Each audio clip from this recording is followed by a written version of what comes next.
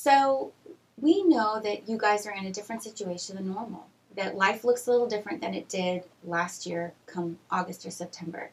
And one of the things that we know is that sometimes when things change, it creates a lot of stress. And when we're stressed, sometimes our communication isn't the best.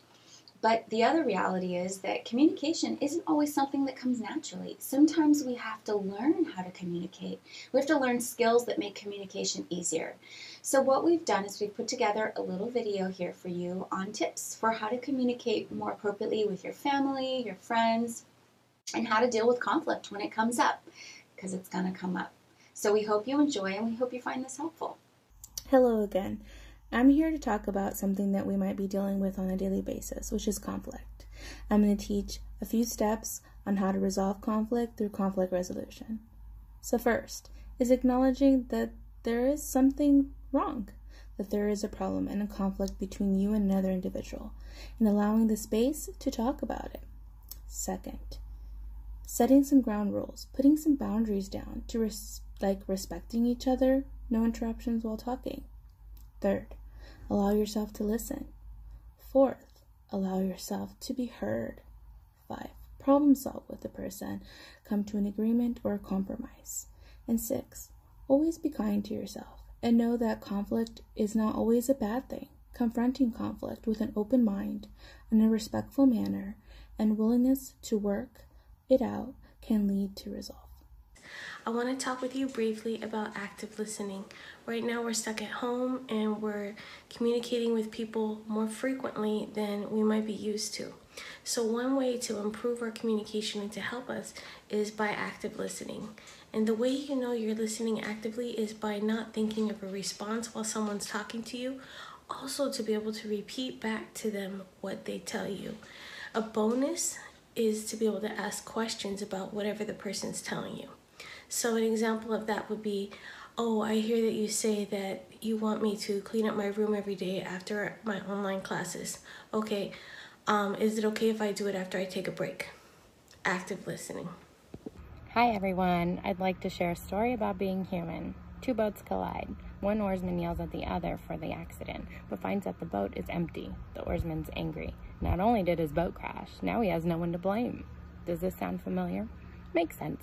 We have a hard time accepting what we can't control and use blame to feel safe and protect our emotions. No one likes getting in trouble. Blaming can distract from solutions. How can we avoid blame, you ask? I'll share some tips. Recognizing the use of blame is a great self-awareness tool. It gives us an opportunity to examine and reflect on what we're afraid of, avoiding, or resisting. Consider using empathy over judgment. Practice is progress, not perfection. Be kind to yourself. Set rules for positive and productive conversations. No accusatory or negative language allowed. Determine what the problem is, not who the problem is. Thanks for listening. If it crashed, notice it, be with it, reflect on it, and find out what you need from it, and then keep rowing. You're not going to reach your destination spending all of your time yelling at an empty boat. Today I'm going to talk to you about fighting fair. It's totally normal to not get along with someone or disagree, but here's some tips on how to fight fair. I'm going to use the word calm, because that's easy enough, right?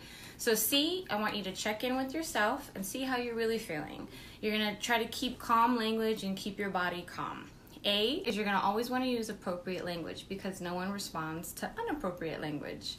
L, you're going to listen. So when it's not your turn to talk, it's the other person's, you're going to listen to what they have to say. And M, you're going to monitor the time that you're giving to have this argument or discussion.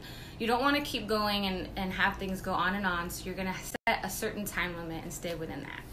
Happy, healthy arguing! Hi guys, this is Miss Stella, and I wanted to give you some tips on how to get your emotional needs met. When we don't get our emotional needs met at times, sometimes we can feel a wide array of emotions such as anger, sadness, frustration, and it cannot feel very good. Ways that we can get our needs met is by expressing it. We can express it to our parents, for example. Mom, I feel lonely. I really would like to spend time with you. Or with your friends. I haven't seen you in a while. Let's hang out. Let's kick it. Okay?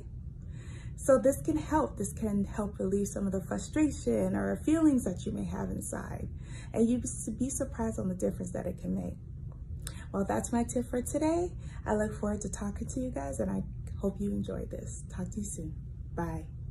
Hi, this is Adina Silva, mental health therapist. Just wanted to share a quick tip on using I statements. An I statement is a way to speak to someone and communicate your feelings while also giving a description of like a problem or something that you might be facing.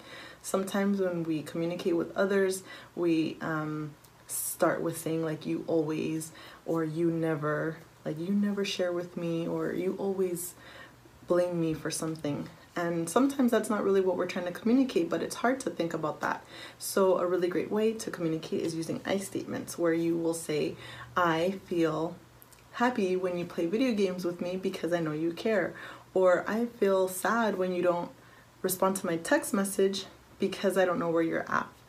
Something really simple but very effective, and it takes some practice. So I hope this works, and I can't wait to hear how it's going for you.